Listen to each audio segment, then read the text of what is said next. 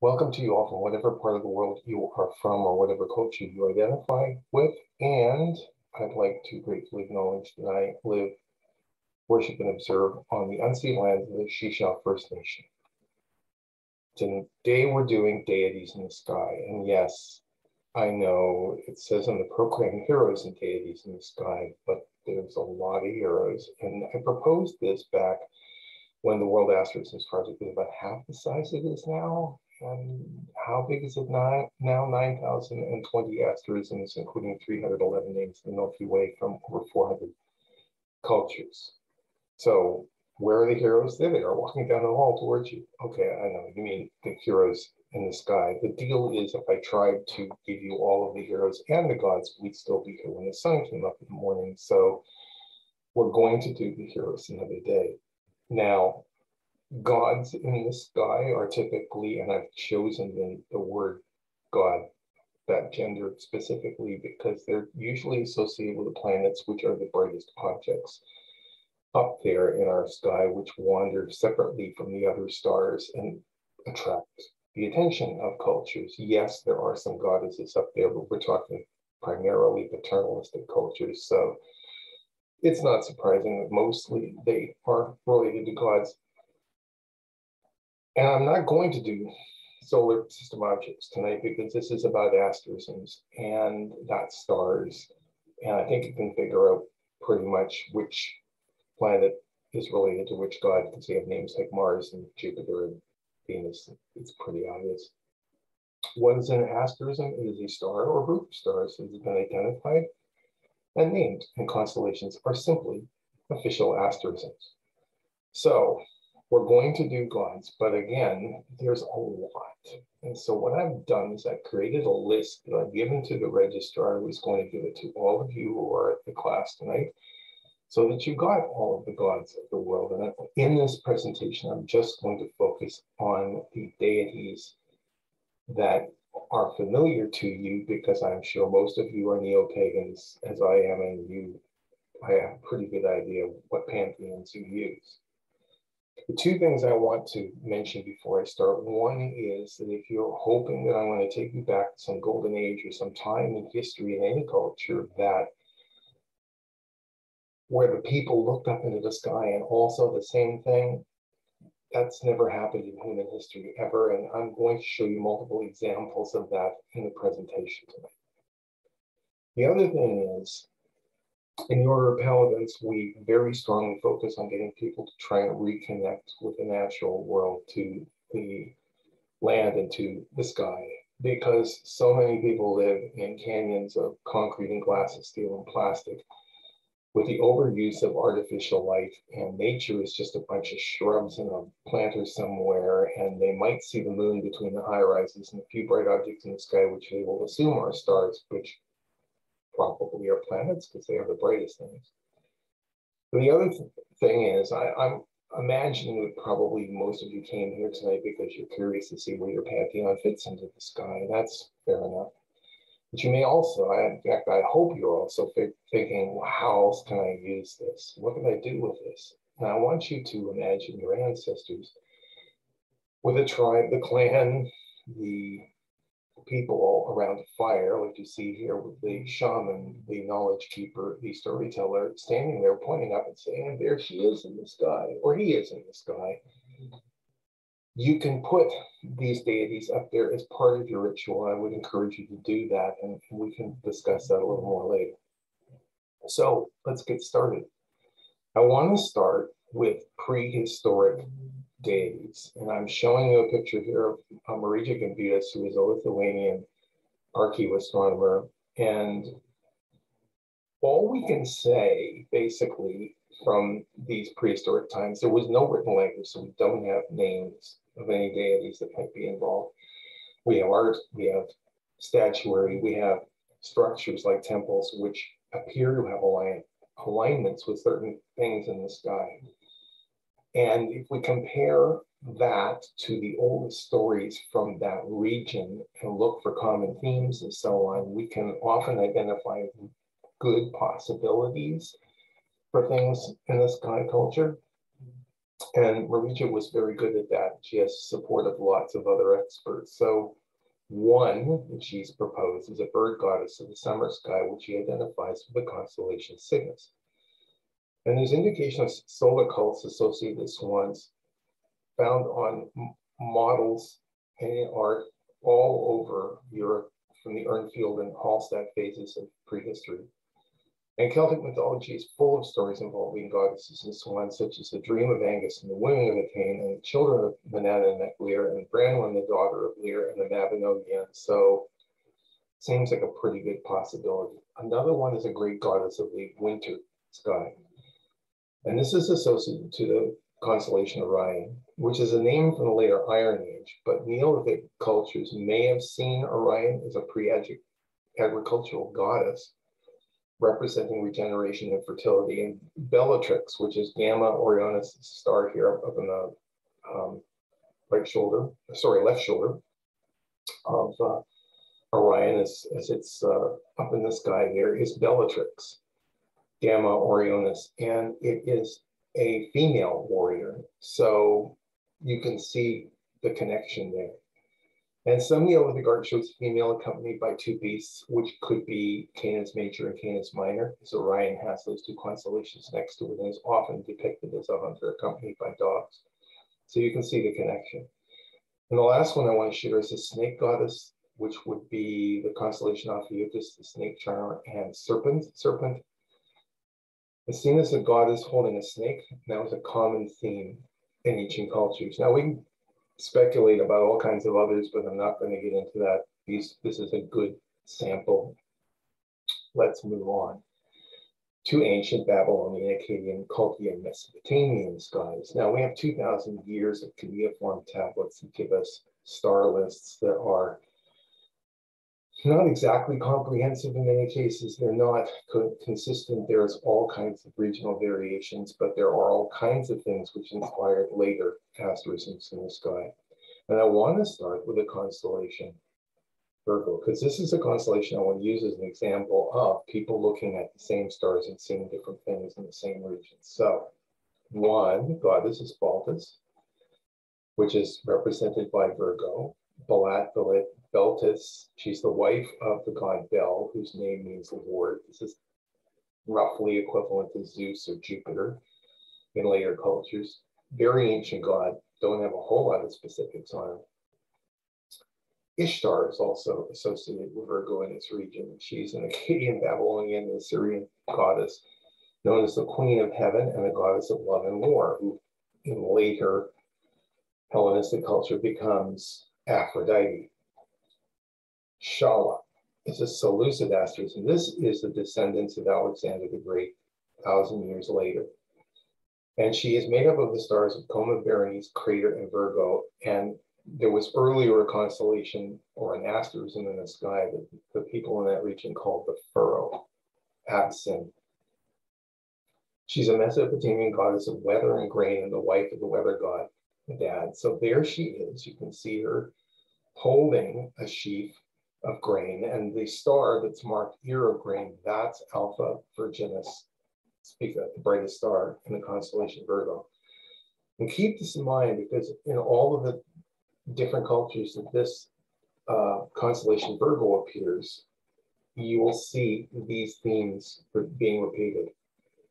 So other Babylonian asterisms would include Anu-Nitu, who is in the Mulapan tablets, as Mula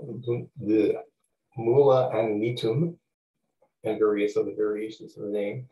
And it represents the god Anu-Niti, or Ishtar Sipar, who is a Mesopotamian goddess of war and an aspect of Ishtar and a tutelary goddess of Sipar and Nanum. And she's made up of the stars of the constellations Andromeda and Pisces. I'm going to show you where she is in the sky in a second. Also, Dumuz, or Tammuz, which is represented by the asterism Lukunga, the hired man, which is made up of stars of Triangle and Aries. So there in the middle is Anu-Nitu, and right next to her is the hired man.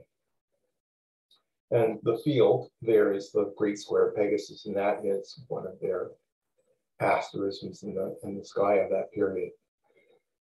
Belet Eli is a Chaldean creator of heaven and earth and a goddess of purification. And it is a quadrilateral of 4 stars. Now, Ninmah and Ninmak in the Molapan tablets is the same quadrilateral of stars. She is an aspect of the Sumerian goddess Nimhursag, which is a mother goddess of the mountains. Also in that part of the sky is Dagon, who is the constellation Cetus, and he's an ancient Syrian god of prosperity that's half man, half fish. So there's the constellation Cetus as we see it now, but you can see Dagon in there with the head on the left and the tail over by star Difta on the right. But this here is the quadrilateral of stars, which are those 2 goddesses that I've just mentioned. Atargatis is the constellation Pisces. Later versions of this myth place it in Virgo or Cetus, but it was originally in Pisces. It's a Syrian fertility goddess who later became the Greek Derketo and then went on into Latin culture with various variations of that name. And there's the great god Ea, who's made up of the stars of Aquarius, Cetus, Pegasus, and Pisces. It appears as Mugala or Gula in the Molapan tablets and has other names and other star lists from that period. So over on the left, you can see the hired man and Ananitu that I showed you earlier in the field. And there in the middle is a great god Ea with all kinds of things being created and flowing out from. Enlil is associated with the constellation Boötes. It's called Shupa or Supa in the Molapan tablets. And it's a Mesopotamian god associated with wind, air, earth, and storms. His name translates as bright. And there he is, Shupa Enlil, with the star of the abundant one as part of that. That's Arcturus. Raman or Ramanu is made up of stars of Aquarius, Cetus, Pegasus, and Pisces. He's an Akkadian god of the storm. Lamasu or Lama from the Molapan tablets is the star Vega in the constellation Lyra. It's a protective goddess who appears in multiple cultures there and is called the Lady of Life as part of the asterism she-goat in Seleucid culture. And there she is with that she-goat asterism in the middle there and that star. Lugarilla and Meslantea are netherworld gods, also mentioned in the Molapan tablets. Now, the people of that part of the world originally saw Gemini not as one set of twins, but 2. So the greater twins were the upper half and the lesser twins were the lower half. And that continued in the Seleucid period. Here you see them with the great twins up the top with Castor and Pollux, and the little twins being the feet of what we now call Gemini. It was many, many years before it got combined into one set of twins. Another pair is Lulel and Ladarak. These 2 Babylonian stars are in the constellation Orion. They're both protective gods, and if we look at the sky, there at the top is the bull of heaven, which is what is now Taurus, but that's what they called it in those ancient skies. Below is the true shepherd of Anu, which is what we now call Orion, and between, right there, is Lulel and Ladarak. Then Naya is the constellation Corona Borealis. This is a goddess of love closely associated with Inanna. And Nemushta from the Molapan tablets is a deity of wild nature made up of the constellations Centaurus and Crux. So here we have in Stellarium a representation of the sky there, and you can see that they didn't come up with a picture for him. I imagine they weren't sure exactly how to depict him in the sky, or maybe he was added later, but there you see him with the stars of Shulat and Canishur Alpha and Beta Centauri, the pointer stars. Pavlsag was an important asterism for them, made up of the constellations Arrow, Sagittarius, and Telescopium. His name means forefather, chief ancestor, or presbyter. And there you see him. He is a centaur archer in a boat, about to launch his arrow with a scorpion, and you can clearly see how that was a precursor of the later constellation Sagittarius. They also had what they call the 7 gods, which is the Pleiades cluster in the constellation Taurus. And while we do know that's what they call them, we're not really entirely sure what gods they're referring to there. Udu Shamash is up there. This is the Chaldean sun god, made up of the stars of Centaurus. Sababa is an important one up there. It appears in the Malapan tablets and appears in later Seleucid skylar. And this is the constellation Ophiuchus. He was a war god originally, but when we get to Seleucid skies, while he's still a warrior up there, he's sort of been demoted to just warrior, no longer so divine. And there is the god Sababa. Taking a quick peek at Phoenician skies, again, we're going to show you an example of an asterism that's related to the constellation Virgo, and that is Astarte. And Astarte or Ashtoreth is a Hellenized form of the ancient Near Eastern fertility goddess Ashtart or Aftart, closely related to Ishtar.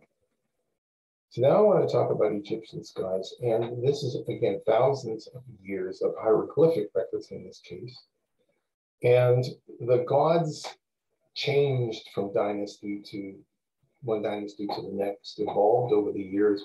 One that would be prominent in earlier culture would no longer be prominent as you move forward, and new ones would replace them. And we have examples of very detailed calendars that they had in Egyptian skies from the Ramesside temples and that sort of thing. And we can see exactly how they work, and we can see exactly what they're called. But one of the problems we face is we know for sure about a third of them, exactly where they are in the sky. Another third, we're pretty sure. Another third, we've honestly no precise idea yet. People are still working on that. Also, later, when the troops of Alexander the Great conquered Egypt and the Ptolemies took over the rulership, you saw a Greek influence come in.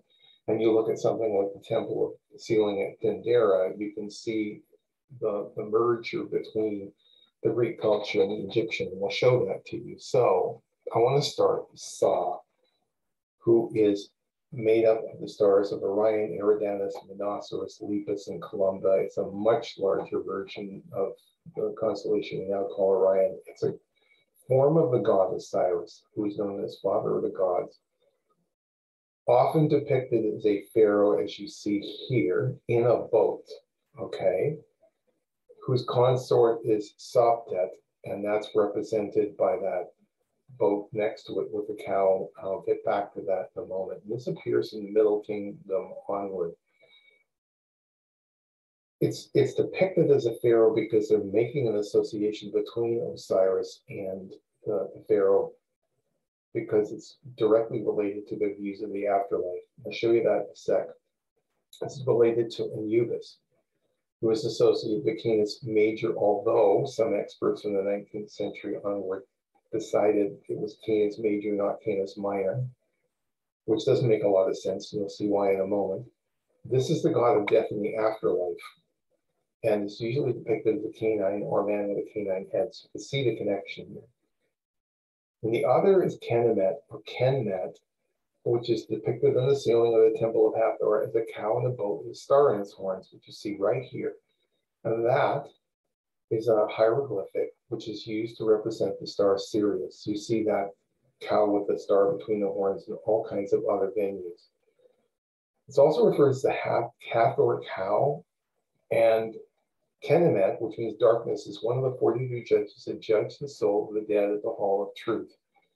Now, it's associated to Canis Major, which is right next to Orion, and it shows up also when you're looking at Hathor, which is related to the star Sirius, and her name, which means House of Horus, is a cow-headed goddess who was a predominant mother goddess in Egypt before she was replaced by Isis. So you can see the connection there with Kenemet. This then becomes Sopdet, also Sirius. And Sopdet or Satet was an archer goddess known to the Greeks as Sothis, which I'm going to show you in a minute, and it is another aspect of Isis, whose consort was Sa. And she's depicted alongside Hathor in the circular zodiac ceiling of the temple in Dendera. And this asterism appeared from the Middle Kingdom onward. Now, so here's the sky. There you see Sa. You see what we consider to be the three stars of the belt of Orion are actually three stars in his pharaoh's crown now. And his body extends down below the constellation of Orion into Eridatus and other constellations. He's standing there holding the pharaoh's staff. There's Kennemet right next to him, following him across the sky. And you'll see that diagonally across the screen there is the Milky Way, which they consider a river. And there is a ferry boat, that line of two stars there down on the lower left. And that's the ferry boat the pharaoh will take to travel into the northern sky to the imperishable stars, which are the northern circumpolar stars that never set and therefore are considered immortal. So that's where he goes to achieve immortality. So there you see King Osiris on the Dendera temple. There's Sothis, the aspect of Isis, who is the archer. Anuket is also up there. It's made of stars Pupus, Pyxis, and Vela, and she's a goddess of the now flood. Horus is up there as an asterism, Anu, which represents him, made up of the stars of multiple constellations. He's a falcon-headed god of kingship in the sky. And then the Dendera temple, it's made up of stars of the constellations Carina and Columba, and it's depicted as a falcon sitting on a canopy. And Osiris is up there too, only Osiris is now a king. It appears in the pyramid texts in the mortuary temple of Ramses II and others. And the Egyptians recognized that their constellation Osiris, which was Orion, and Canis Major, with Sirius, disappeared from the sky for 70 days every year. And this is why in their religious ceremonies surrounding the embalming and interment of the pharaoh, they had a 70-day period. And at the end of that period, they would take an adze and they would touch it to the pharaoh's lips. And this was called the ceremony of opening of the mouth, which would bring life back to them in the other world. And it was a 70-day period because they recognized that these constellations disappeared from the sky for 70 days and then were reborn at the end of that period. And it was representative of them traveling to the afterworld, the afterlife, and then returning to life. Also, they have Osiris up there, which was Ptolemy's ship Argo, which was a huge constellation later broken up by astronomers into the constellations Pupus, Vela, and Carina, which are all parts of the ship, because he's traveling across the sky in that ship. So there's the pharaoh, the king, Osiris, and there is the goddess Anuket, and there is Horus on the canopy. Selkis and Serket. Selkis is a funerary goddess first mentioned in the first dynasty and very well known from a golden statue from the tomb of Tutankhamun. You see pictures of her everywhere. Serket is a goddess of fertility, animals, and medicine. It's believed she originated in the deification of scorpions, so that's why she's got a scorpion on her head there in this picture. And she's made up of the stars of Virgo, Leo, and Libra. Sobek is up there. This is a crocodile god represented by the asterism Sak, which is made up of stars of Hercules, Lyra, and serpents, and is on the back of the hippo, which we're going to see in a moment. But there is another crocodile, Sak, or head up redly, which means lying on his feet. And that is made up of the stars of the constellations Hydra, Cancer, and Craterus. Show you that in a sec. And in amongst this is Tawaret, and this is a hippopotamus goddess asterism Reret, or Isis Jamet, made up of the stars of Draco, Corona Borealis, Bootes, Hercules, and Lyra in earlier skies. And this is the one that has the crocodile on her back. It's probably a representation of a nursing goddess, a hippopotamus figure with a crocodile tail. They saw hippos, the Egyptians, as part of the pig family. So it was, Reret means sow, and that will be why. She was known as the Lady of Heaven or the Mistress of the Horizon. And there is another version of this in the later skies that is directly related to constellation Boötes. I'm going to show you that. So there, you see the hippopotamus, top left with the crocodile, that's Red and the crocodile. You see the mooring post, which is Arcturus connecting to the Big Dipper, which is the bull's foreleg, which circles the sky. You see Horus down here. There's Celcus, crocodile, hippopotamus. Now, if we move the sky up a little bit, and look further down, there's Set, the other crocodile. But in later skies, in the Dendera temple, you see that Red has become the guard. And the reason it's got that name is the star of the guard at the bottom there, which is Arcturus, which is originally derived from a Greek name, which means the guard, and that relates to a myth where that is guarding the two bears, Ursa Major and Ursa Minor. Isis appears in the sky, also made up of the stars of Carina and Bella, and she's depicted in Dendera as seated with a human figure standing on one of her hands. She appears in the pyramid text at the Ramesseum as well. There is a later oranographer, Hugo Gradius, who at the end of the 16th century gave this name to Mu, Canis Majoris. Don't know what his motivation for doing that, but you may see that in your travels. Also up there is Min. This is depicted on the Dendera temple as well, made up of stars of the constellation Centaurus. It's a bull-headed man carrying a scythe, and it appears to be a merger of the Babylonian god of agriculture named Girsu with the Egyptian fertility god Min, who was merged with the Greek god Pan, ultimately. So there you have the Dendera temple. There's mother goddess Isis right in the middle there. And there is Min Pan following her. Hapi is also in the sky in the Dendera temple. This is the god of the Nile. And there you see Hapi. Harpocrates is there too, and the rulers of Ptolemaic Alexandria adapted the Egyptian gods Horus the Elder and Horus the Younger into Harpocrates, the god of silent secrets and confidentiality, and associated with the constellation Gemini. However, if you look at the ceiling of the temple of Dendera, this is what you see, and it's twins, but they're not both male, like you see in most cultures. One of them is female. But this is one of those where we don't know precisely who they are. We're working on that. Thoth is up there in his baboon aspect on the ceiling of the Dendera tomb. He was a Isis or baboon-headed god of the moon, wisdom, writing, art, and judgment. So there you see Thoth's baboon right in the middle there. So now I want to talk about Celtic skies, and this is a situation similar to the one with the prehistoric skies, because while they had a written language that they used to mark monuments, they didn't have recorded history or documents of any sort. They used a class of people called the Druids to remember law and medicine and religion and all, ancestry, all the things they needed to remember. And the problem with that system is if some conquering people like, let's say the Romans comes along and slaughters them all, the knowledge is lost.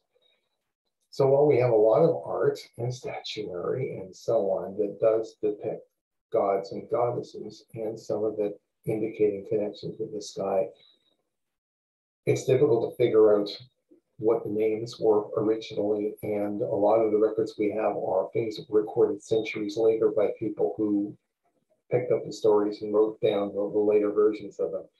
There have been more and more recent discoveries like the Sequani calendar and a whole series of bronze tablets at the headwaters of the Seine River, and another one nearby, which gives us a calendar that they used, which was very detailed, which shows their versions of lunar stations and fills in some of the blanks.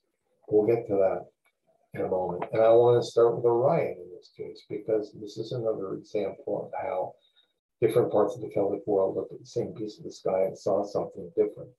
Cernunnos is a Gaulish asterism in the constellation Ophiuchus, and it's depicted on the Gundestrup cauldron. Orion is also used to represent him. Hurin is the Chthonic god, which is associated with the constellation Orion, the great hunter. Mabon, the Welsh god, deity of the winter sun, is represented by the constellation Orion.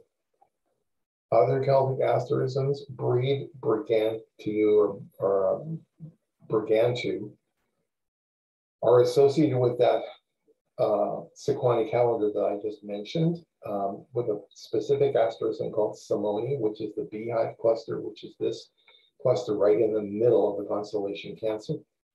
And they use the full moon's passage past this open cluster to mark the cross-quarter festival day at Imbolc, halfway between the winter solstice and the spring equinox.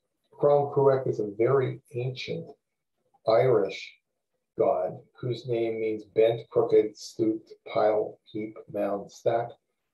Probably a fertility god. This is very, very old, and we have very limited information on who this was. Later Christian writers made him into a bloody god of sacrifice, which is propaganda, I'm sure. But Danu, an Irish goddess who is associated to Aquarius, who is a mother goddess. Gwivnu, which is a smith god in Irish mythology, who was associated with the constellation Hercules, and also appears in Welsh versions of the Mythos Govanen. Benanan Mac Lir is an Irish god of the sea who appears in Welsh mythology as well. Member of the Tuatha De Danann, and is associated with the constellation Pegasus. And in the Welsh myth, he's associated to the horse of Lear, which is clearly a connection between Pegasus and that deity. Nectan is an Irish asterism which is associated with Aquarius because he's the husband of the goddess of the river Boyne.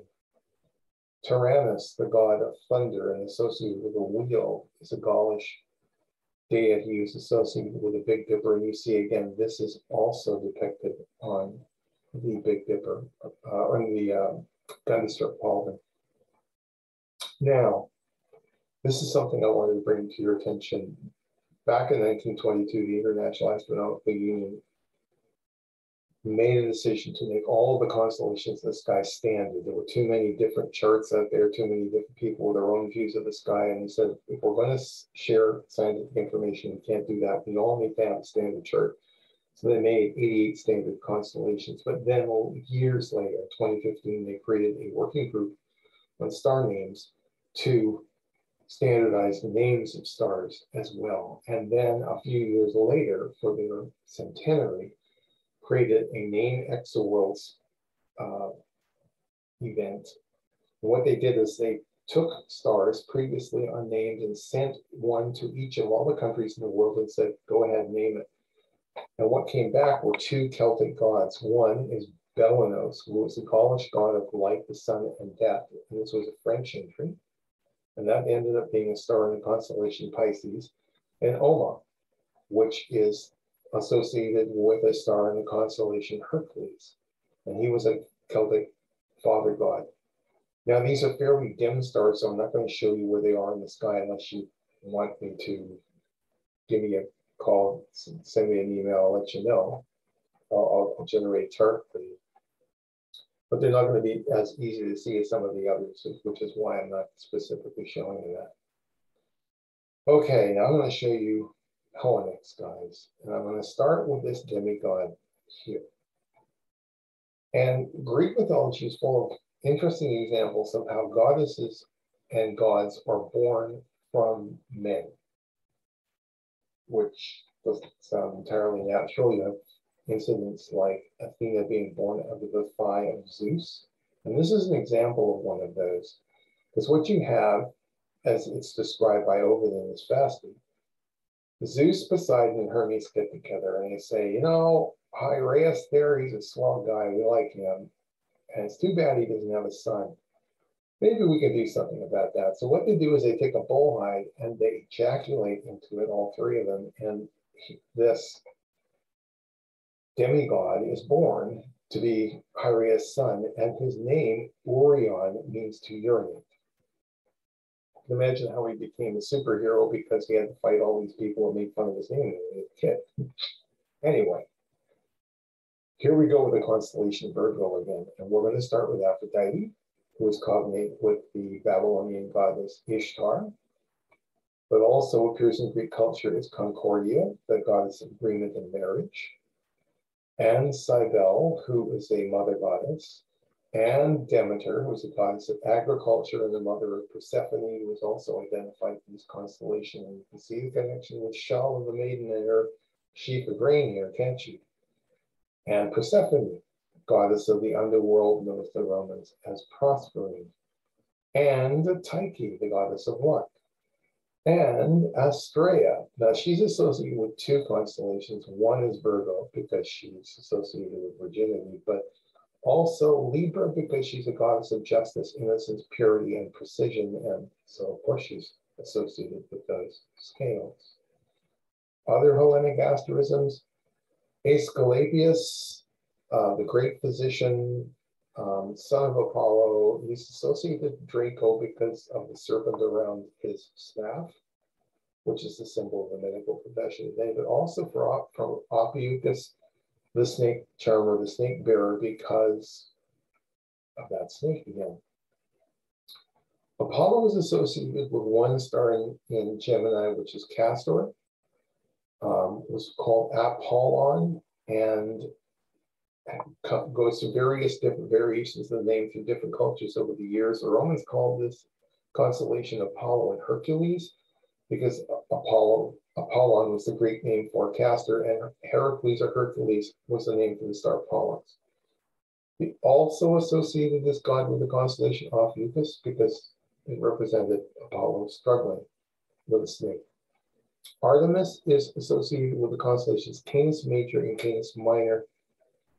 Meridic Gambutus identified Orion as the Greek huntress goddess Artemis, and her Minoan equivalent, both accompanied by hunting dogs, which are represented by Canis Major and Canis Minor. Athena, now it surprised me. I went through these 9,000 plus asterisms and didn't find one that was directly associated with Athena. I'm not sure why. She's a pretty prominent goddess. But myth has her slaying the serpent Draco and casting it up into the sky. So it is definitely associated to this goddess. Hecate is also associated with Canis Major and Canis Minor, because they're her hounds, as you can see in the picture here. And she also was believed to have the ability to turn herself into a dog or a bear. Melocertes is a fairly minor child sea god, but if you're a sailor, very big thing, because he was the aid of sailors in distress, and that's associated with the constellation Hercules. Pan is associated with Capricornus, also known as Pan, because they were part human, part rural deities inhabiting mountainous areas. Phaethon, son of the ocean Clymene and the sun god Helios, he begged his father to be given permission to drive his chariot, and then it didn't go so well with, the story. He falls from the sky. He's associated with Cygnus, Auriga, and Eridanus. Prometheus is associated with Hercules. He's the person who stole fire from the gods and got chained to a rock. And there is a myth that has Hercules rescuing him. Triptolemus and Jason, that would be Gemini. Triptolemus is a demigod from the Eleusinian mysteries who presides with the sowing and milling of wheat. All right, let's do Roman gods. And now we're starting to see themes repeating, because we're having earlier deities associating themselves with newer ones. And we're going to start with Virgo.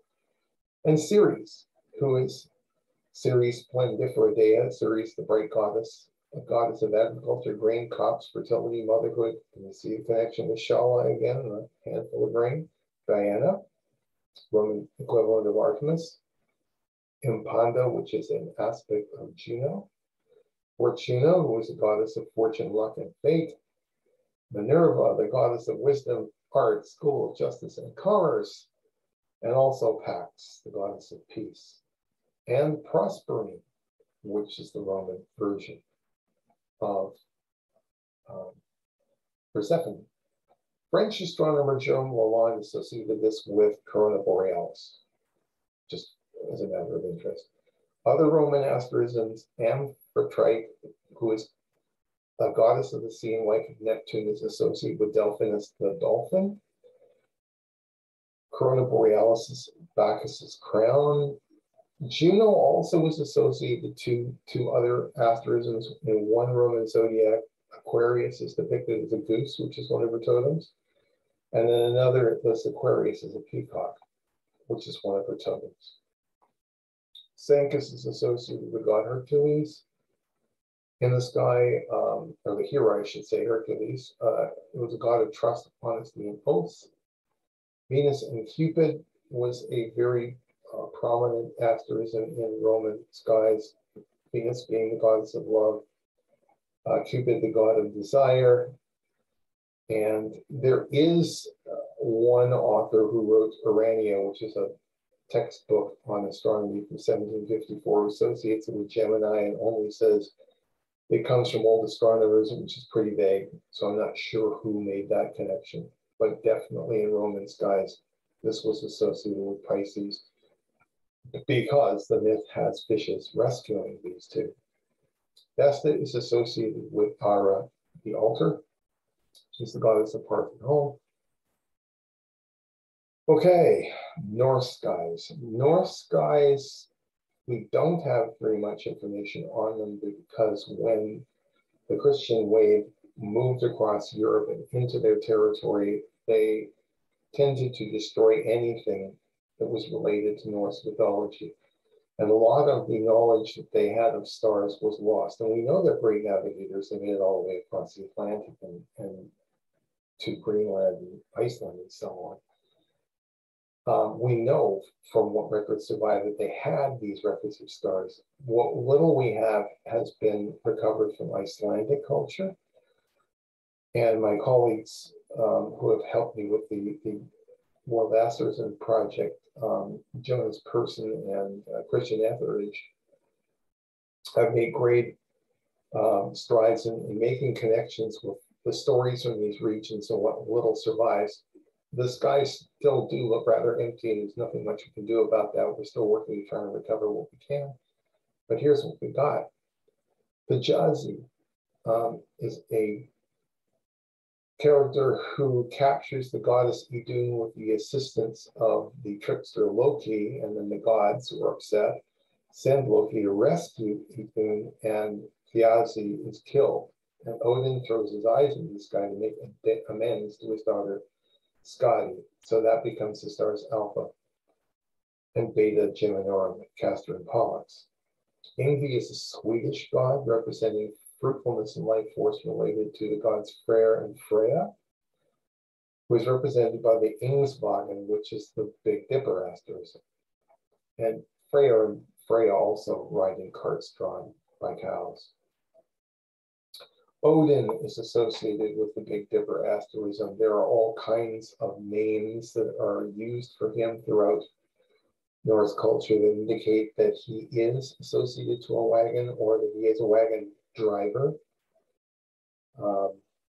So it's pretty easy to make a connection there. Now here's one of those modern ones. This is that Name Exoworlds campaign of the IAU again, and the star Epsilon Eridani didn't have a name other than the Bayer classification. And when they put this out there, it came back with this name of a Norse sea goddess. This one I'm going to show you because this one is easy to see. There's Eridanus wandering across the sky from the constellation Orion on the left there, and that arrow is pointing right at the sea goddess Ram. Thor is up there, and he is also associated with the Big Dipper because the name Karlvagen, which means man's wagon, is associated with him. All right, ancient Vedic skies, they had a very detailed sky. They had very detailed lunar and solar calendars that overlapped. It's a very complex system. I'm not even going to attempt to try to explain it to you now, but it's out there. And they were very interested in how other cultures viewed the skies. They translated Chinese documents on astronomy and Persian and Greek and on and on. And so you will see those influences in some of these, the later versions of these. And we're going to start with Virgo again, with Vastar or Vishkarma, and this is a pair of Vedic gods who are craftsmen, basically, and it's associated to a nakshatra, a lunar mansion called Chitra, which means the bright one of the shining jewel, which is the constellation Virgo, specifically the star Spitha. So there's Virgo again. Other Vedic asterisms, Agni, the god of fire, appears as the star Beta Tari, the second brightest star in the constellation Taurus, or Zeta Orionis, Almatac, in the constellation Orion. That's one of the three stars of the belt. It's the one on the left as you're looking at Orion in the sky. He's associated with a nakshatra or lunar mansion, the covers, Kritika, which is the Pleiades cluster in Taurus as well. So there's two connections to Taurus. Bachara Mata is the star Beta Leonis Denibola in the constellation Leo. This is the Hindu goddess of chastity and fertility. There's what Leo looks like today. There's Denibola right at the back end there. Bhaga, the Vedic god of wealth and marriage, is related to their nakshatra Purva Flaguni, first reddish one, which is also in the constellation Leo. And there's Leo, and there is the nakshatra.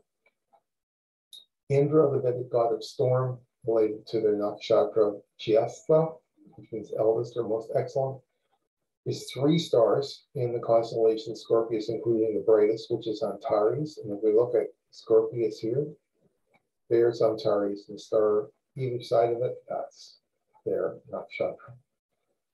Prajapati, this is a complicated story where in one myth, Prajapati, who is an aspect of Brahman, takes the form of a male deer to pursue his daughter Rohini, which means red one, who changes herself into a female deer to escape them. And then Prajapati's good twin Rudra is hunting them to try to prevent Prajapati from doing something nasty.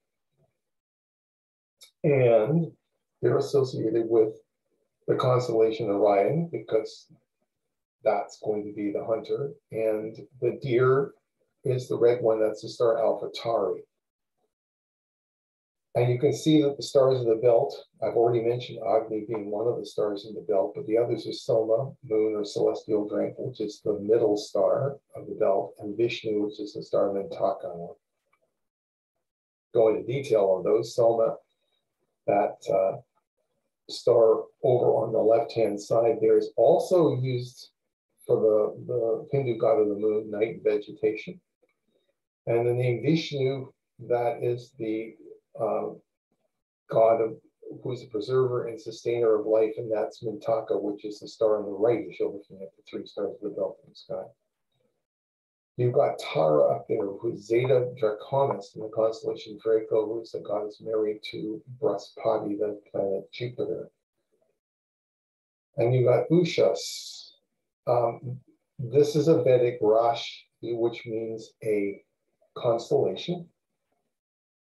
This is that Hellenic influence coming in. It's the constellation Capricornus specifically, and this is the daughter of Prajapati who's turned herself into a deer to get away. Yana, the god of the dead, is related to their nakshatra Bharani, which means bearing star, which is three stars in Aries, 35, 39, 41 Aryas, and these show up in lunar mansions in multiple cultures. So let's quickly take a look at that. There's the line of stars, which is the constellation Aries, and these three stars at the end, those are the ones that I'm talking about. Now in Chinese skies, they have hundreds, around 300, depending on the dynasty you're looking at, asterisms called singwans. And they represent everything that's down here on the ground. If you can find it down here, they put it up there.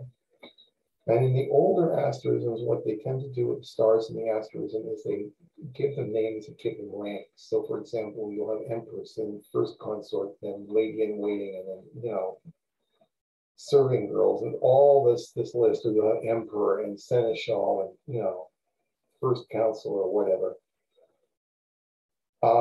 In later skies, what they tended to do is take the name of the constellation and number of the stars. I suppose because it was an easier way of doing things.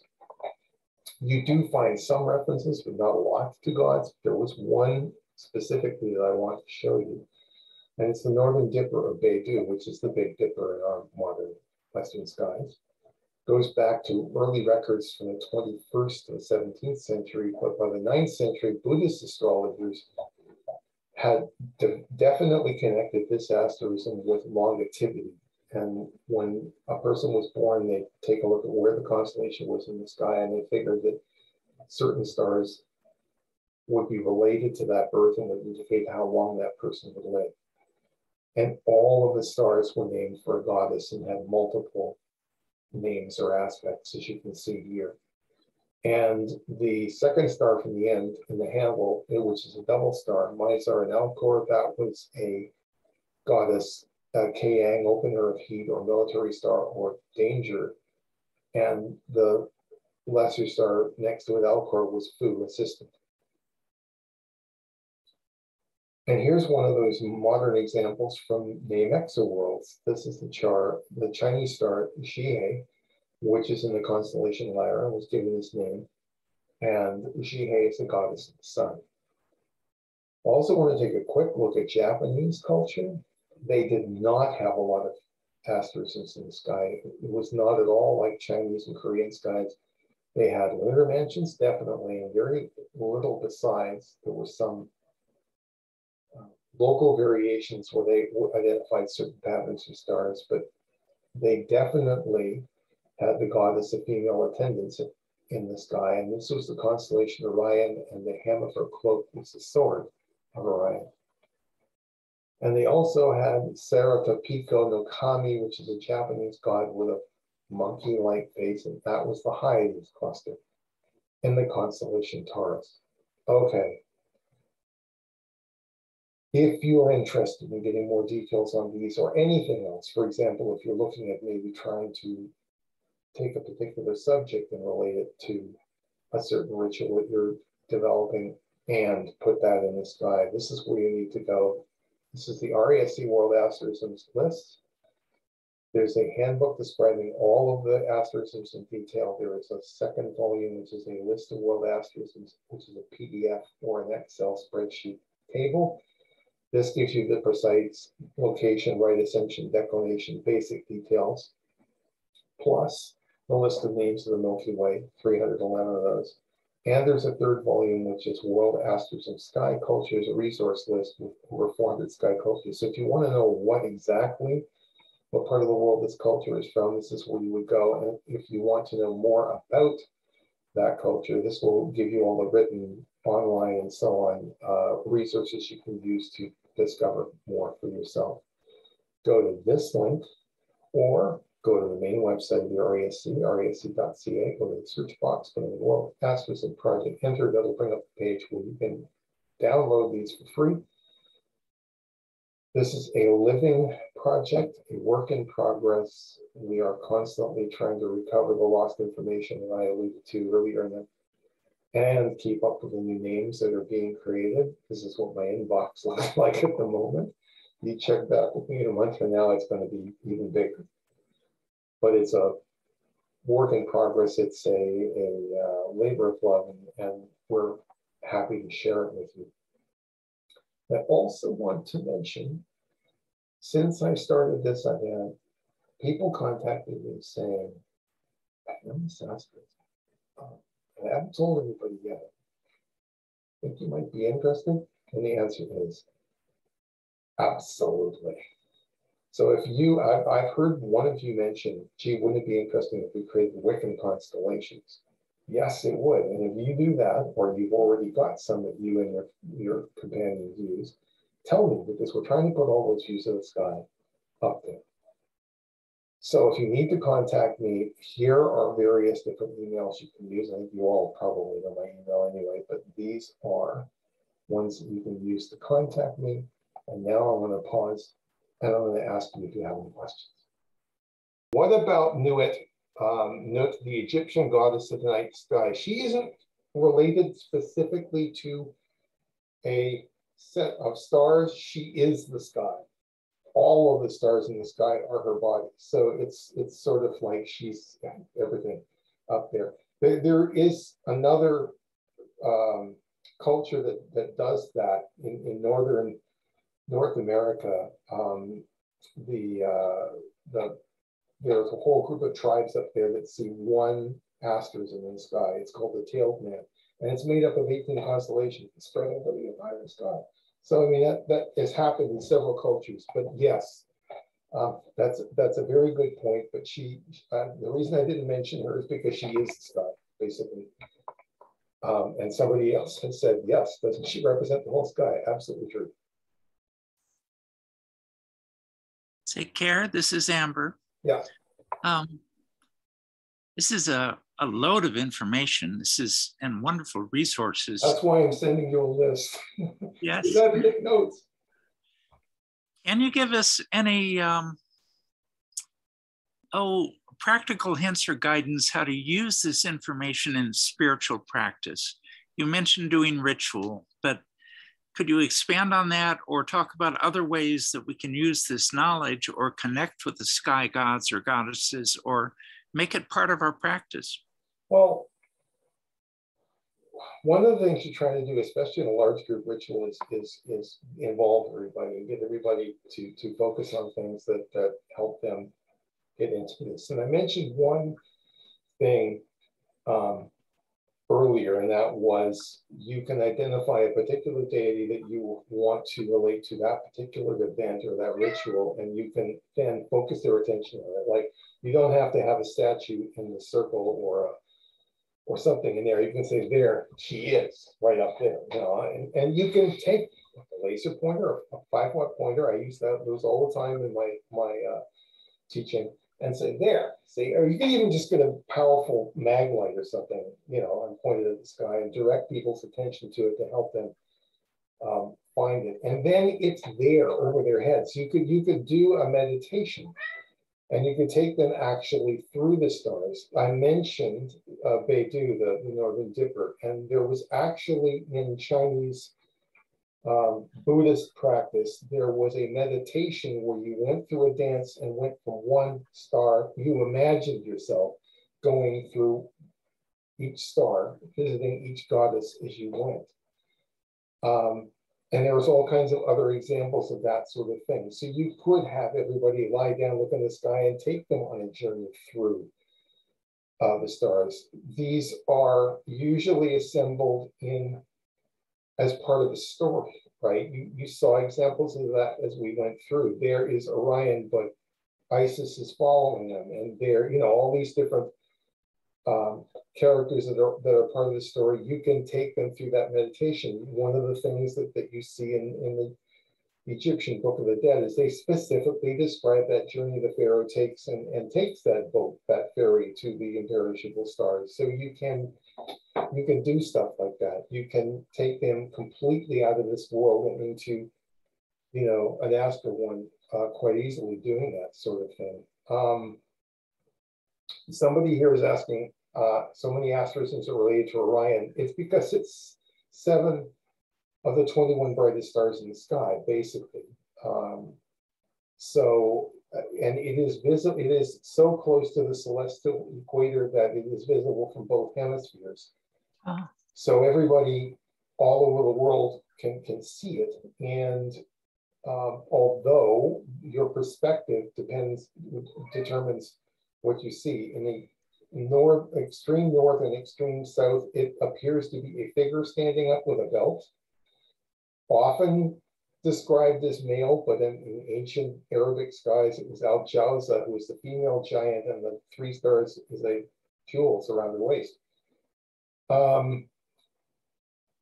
But if you're in equatorial regions, the 3 stars of the belt come up this way. They come up like 90 degrees to the horizon, and it's normally identified as a plow or a spring trap or something of that sort, because it's turned sideways and the perspective is different. So Taurus is the constellation, modern constellation, whose stars appear in most places elsewhere in the world, and that's because it's got the two closest star clusters to Earth, the Hyades and the Pleiades. So, you know, the Hyades is seen all over the world, and the Pleiades also. I mean, if you were rating it by just asterisms, not constellations, Pleiades would be number two easily. It appears that it usually is female, not always, but usually for some reason. And so yeah, it comes down to which stars are the brightest. And but then if you're in African cultures, they tend to identify single stars as characters in the story. And then the asterism is all the characters in the story. So I can give you an example of that tonight, but they do have some gods. You do have cultures in Africa that don't have anything up there because those are the eyes of the ancestors looking at us, and we don't talk about the dead ever, you know? So, I mean, you can find a very complex cosmology in Yoruban culture, which gave us the modern religion. It used to be called Santeria, but it recovered their original name, Lukumi, and they don't do asterisms. Someone says, what about Mesoamerican cultures and the deities as they relate to the perspective in the sky? Check the list. There are problems with that because a lot of that, the ancient Aztecs, for example, they had records all over the place. And the first thing that the Spanish did when they got there was burn them. There were priests that worked with the survivors and recovered records, and those made their way to Europe where they were largely ignored. And quite often, I mean, the Paris Codex, which is one of the most complete, if you can call it that, was found moldering in a chimney corner in the 18th century in the main library in Paris. And part of it had been ruined as a result. So, I mean, again, those guys, if you look at our handbook, are kind of empty because we've lost a lot of stuff, but we know that there was more up there, and we are gradually recovering some of it with the help of our ethno-astronomical and archaeo-astronomical colleagues who are looking at, you know, more recent excavations and so on. But they had a detailed calendar. They had a 52-year cycle, and the sword and the bell of Orion were two sticks that they used to rub together to start the fire, to start that 52-year cycle. And there's all kinds of stuff. The paddler gods are paddling along the Milky Way. You'll find it in the list.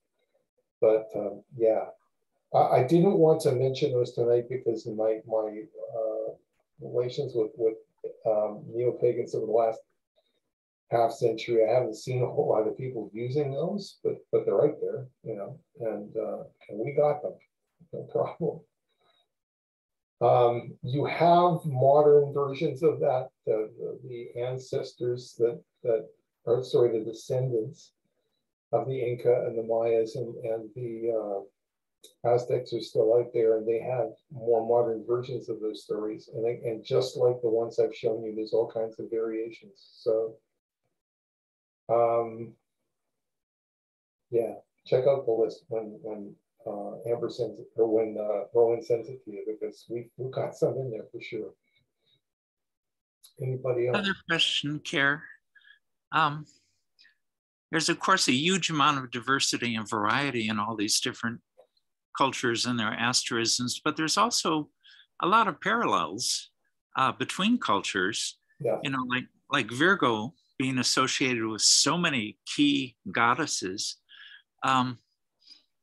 Is it your thought that very early in human prehistory, there was a circulation of knowledge and information and stories and myths among astronomers, like thousands of years ago, and that leads to some of the parallels we still see? A lot of people, a lot of my colleagues have suggested that and investigating that. There is one gentleman out there whose name eludes me at the moment, but he's collecting the stories, not the asterisms like we are, but the stories. You talk to people like Dr. Rosalind Frank at the University of Iowa, who is an expert on Basque culture and skies, but also on Delaware First Nations, Lenape.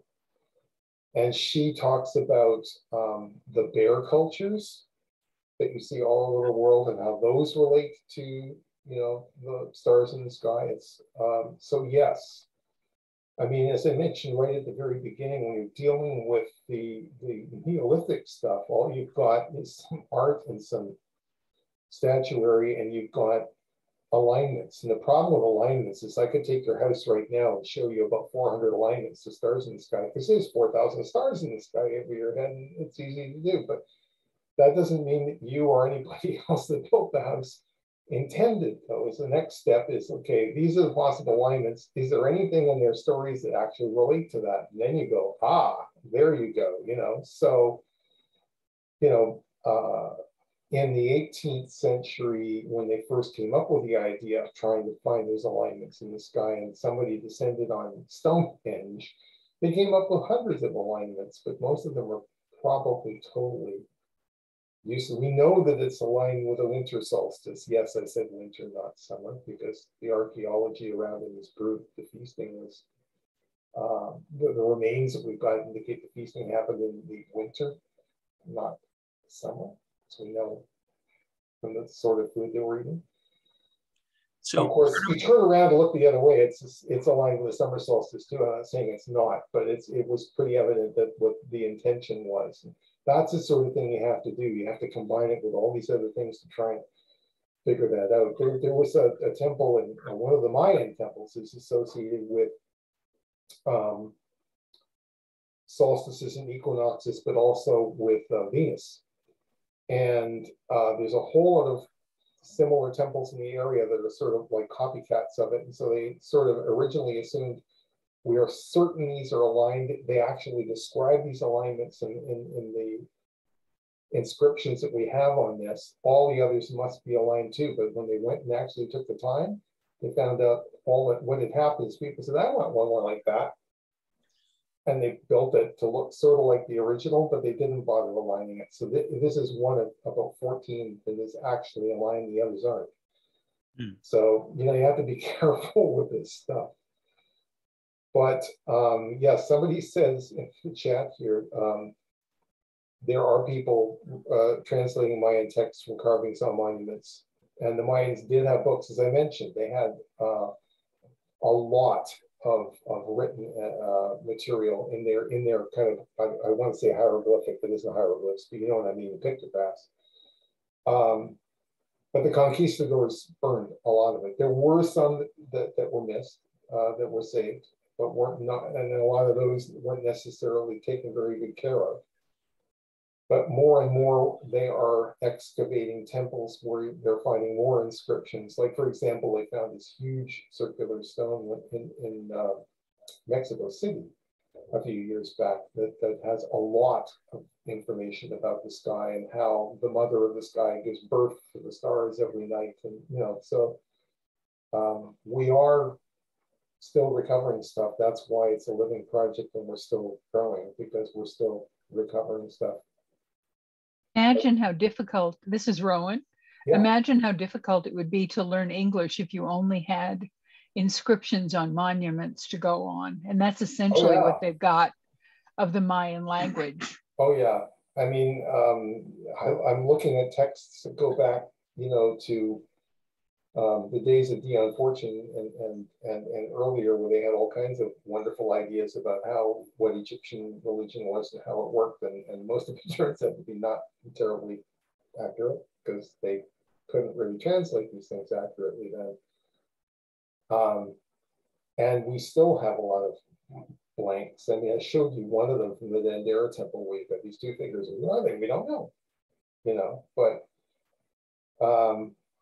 all it takes is one more discovery with a few more pieces, and suddenly everything starts to, slip together. And this is one of the reasons a lot of people believe that what we're doing here with this World Astrophysics project is important, because it's allowing them to see the parallels between the cultures, going back to what Amber said a moment ago about these stories being shared in travel. I mean, you can see this from my colleagues in Australia who have shared like 2 decades worth of work in recovering these stories. You can see them describing people traveling across a land bridge from Asia to Australia which means it happened during the Ice Age when the oceans had shrunk. And by taking a piece of the story and matching it to what we know of world history that way and what was happening in the sky at that time, and stars that they were identifying as having particular characteristics related to the seasons, we know that this time scale is accurate, and this is a story that actually goes back to them. And so, people did carry these stories, and we know from more recent days, I've already mentioned it, the Indians came up with a very elaborate sky culture, but then they sent their scholars abroad and brought back and translated Hellenistic and Ptolemaic and Arabic. The Chinese did the same thing. I got this chart that I was looking at the other day that compares Chinese sky to zodiac from Ptolemy to Indian, all in one circular chart. And it's not the same. The Chinese do not use a zodiac like you use in modern astrology, for example. They have a completely different system that's based on years, not months. But they were interested in it. They definitely had these foreign astronomers in their courts. So it's not difficult to imagine it happening in ancient skies, because we know from monuments that we see all over Europe and elsewhere in the world that they were aligning it with solstices, with equinoxes, with phases of the moon. They definitely were interested in what was going on in the sky in Neolithic times. No question about it.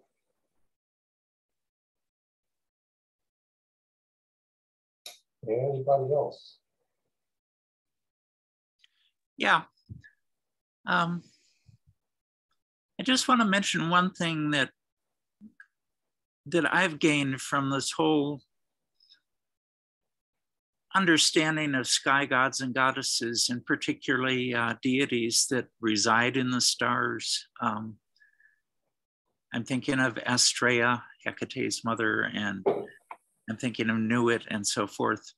One gift they give us is that if we can transfer our perspective to that of the star gods, or if you prefer, if we could pretend we are the ancestors looking down through the stars, that instantly gives us a different perspective on what's happening around us. It gives us distance.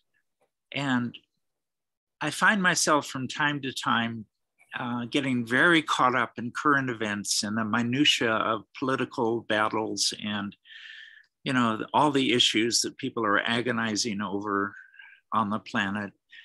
And sometimes I just need to step back.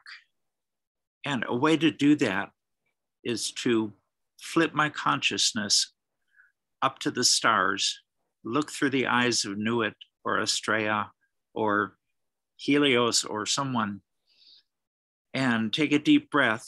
And from that perspective, you can release a lot of anxiety and tension and look at the big picture. And I think that when you come back to an earthbound perspective, then you're in a better place to do something about the issues around you, or to be an activist or a justice warrior, than if you just allow yourself to be swept away by the anxiety and the conflict and the outrage and so forth. So that's something useful that I found with the sky gods. It's a very common perspective that you see in between the 8th and the 11th centuries in the Arabic skies, and even older. One of their great astronomers, Al-Sufi, who translated Ptolemy, and that's the reason we have Ptolemy today, is he translated the original text, which is now lost and made the Almagest. He called it the Book of Fixed Stars, Al-Sufi. It's about 936. And in it, it's got beautiful illustrations of the sky drawn in there. It's just a gorgeous book. But in every single case, he shows the constellation as viewed from below. And also as if you went up in the sky and were looking back down in the other direction. And most of the constellations are depicted as viewed from above, not the side, like a lot of other cultures commonly do. Like Althariah, which is the Pleiades, you're looking at the top of her head and she's dancing, her arms are embracing the sky and they're spread out across the sky, you know. The Orion isn't viewed from the side, it's viewed from the top, you know. So there are a lot of other cultures that do that. And going back to the Mesoamerican stuff, I mean, you've got, I mentioned the paddler gods paddling across the sky, the Milky Way, to the primordial fire, which is the sword of Orion. And, you know, we're talking about meditations and taking you out of the everyday world and sort of escaping that, going somewhere else for a while, coming back. But I think that's a very, very good idea and a very important lesson to be taken from this.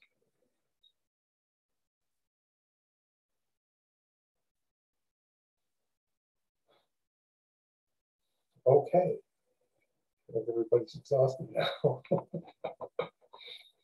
So again, if you have any questions, you know how to get a hold of me. I'd be happy to answer them. If you're getting a list with all the deities that I didn't mention, but they're right there. If you want to design some sort of a ritual and you are trying to figure out where in the sky this is and what season or how would I do that, I can in seconds produce a chart for you for your location showing you exactly what the sky will look at the time you want and what's up there, and no problem at all. We can do that.